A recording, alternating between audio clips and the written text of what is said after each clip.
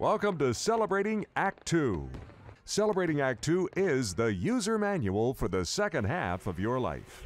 It's great to be back with the Celebrating Act 2 audience and our favorite love and connection coach, Michele Fabrega. And of course, John Coleman, my favorite partner. Of course, of course. Michele, good to see you again as always. Love your smile. We get to talk about everything with you. It's why I always enjoy having you on. I have a word that you're probably familiar with. I'm hearing it a lot, and I'm not sure what it means. Here's the word: authenticity. It's a little. It's a little philosophical stuff for me, and aren't we all authentic? I mean, what's this authenticity stuff? Yeah. Well, there's a quote from Brene Brown that is, authenticity is the daily practice of letting go of who we think we're supposed to be and embracing who we are. Oh, that's good. Okay. Really, seriously, this is the first time that the use of that word has made sense to me. It sounded like a lot of philosophical claptrap stuff. I know what you're saying. Yeah. That's a great definition. Yeah. Because, other ways of saying it are like, you're true to your values and beliefs, that you act in alignment with what's important to you, regardless of the pressure you might feel from others to act differently. So, and you're honest with yourself and with others, and you take responsibility for your mistakes. Yeah. Well, it's kind of interesting that, especially, I guess, when you're in the beginning of a relationship, and not necessarily a second love relationship, just meeting somebody for the first time, the question, to me, authenticity has been, because we hide to some degree what we are. If you're out on a business call, you're wearing a suit and a tie, but most of the time you live in a t-shirt or a sports shirt and shorts. So what is your true authentic self?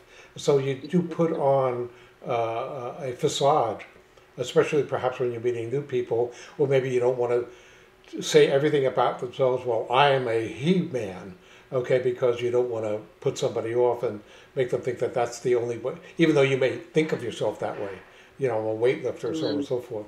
So, but I guess the authenticity when you're getting into a relationship, whether it's with a new friend, out on the golf course, or doing some other activity that you might like together, or whether it's a love relationship, a potential romantic relationship, is the at some point, if you don't reveal more of yourself, the likelihood is that it's going to have a bad ending somewhere along the line. Right. So is that the essence of authenticity of building relationship? At some point, you have to sort of be who you are, not who you'd like somebody else to think you are.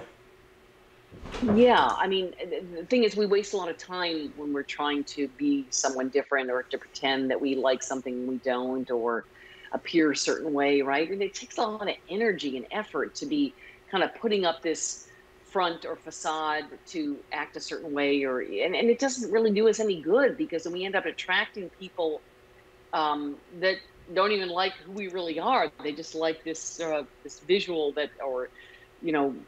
way we've created or positioned ourselves to be, right? So it's not good for us, and it doesn't really, when we're really listening to ourselves and more, hey, this is me, I'm more comfortable in my own skin, I'm a straight shooter, I say what's on my mind. It doesn't mean I'm rude or blunt or unkind, but it just like, this isn't working for me, or actually I don't want to see that movie, or I know you invited so-and-so to join us, but I wish you would ask me first, because, I actually was hoping it was just going to be us two when we go to this event, whatever. So it's kind of like honoring your own truth about something and feeling comfortable enough to share it with the other, and being okay with, the other person's truth, right? So but we create trust this way.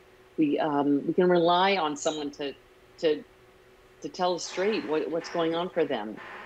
Yeah, you've heard it said that I heard it recently, and I can't remember the context, but it's more work to lie, because you always have to figure out what the lie was and follow it up with more of the same, and it's much easier to just be honest. And authenticity seems to me to be saying, don't live a lie, don't fool yourself, don't lie to yourself, really. Yeah. And I mean, I like that you brought into that, because one of the quotes from one of my mentors says, we can only be as honest as we are self-aware.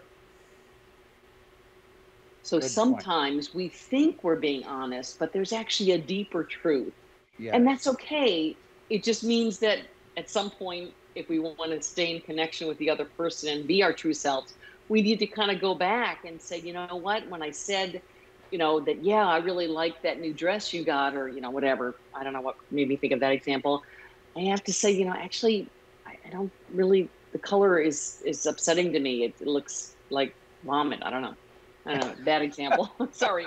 But, it's kind of like we're realizing all the time sometimes that what we first view a situation or an experience, later we might see it differently. Oh, actually, I got really angry, and that's why I lashed out at you. But when I really realized this, I was actually kind of upset that you didn't ask me first about, this or that. So it's sort of like, it's kind of a discovery too. It's not like I'm authentic all the time until I'm not, Yeah. It's sort of like, it's a practice really, which is like, like the quote, which I love, the daily practice of noticing ways that we expressed ourselves, or things we did or said that like, that wasn't quite right.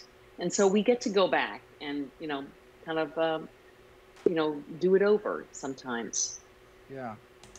And it's really, now that we're discussing it, authenticity is really a good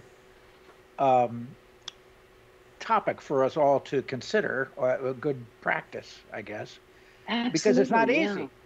It's not easy. We often, sometimes our emotions or something else makes us think that we should say something or do something or act a certain way that we're not really feeling.